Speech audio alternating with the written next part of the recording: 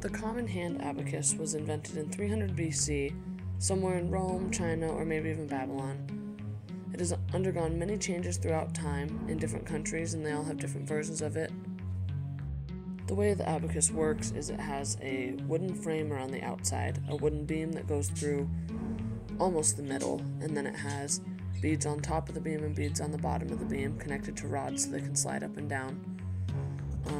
Each bead on the top tier is worth 5, and each bead on the bottom tier is worth 1. When they're pushed towards the center, they are counted, or considered counted, and when they're pushed away from the beam, they're considered to be at 0. Each rod in the abacus always represents a different place holder. Mainly they're hundredths, tenths, ones, hundreds, thousands, and then they go up from there. In this picture, the specific abacus is showing the number 87,654,321 and then 2 0 places at the end. You can see that because if you start farthest to the left, one of the 5 beads is pushed towards the middle and 3 of the 1 beads are pushed towards the middle, therefore making it an 8.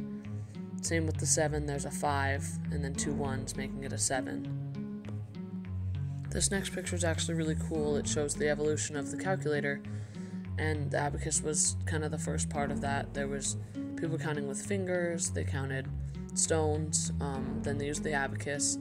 Then they had Napier's bones, which was kind of like a multiplication table, and then the Pascal calculator was more of like a mechanical calculator. The Colomore's calculator was just a version of Pascal's. The Curta was more handheld, but it was the same idea as Pascal's and Colomore. And then digital, obviously, we still use those today, and they're more handheld. And then smartphones, you can have a calculator in any type of smartphone.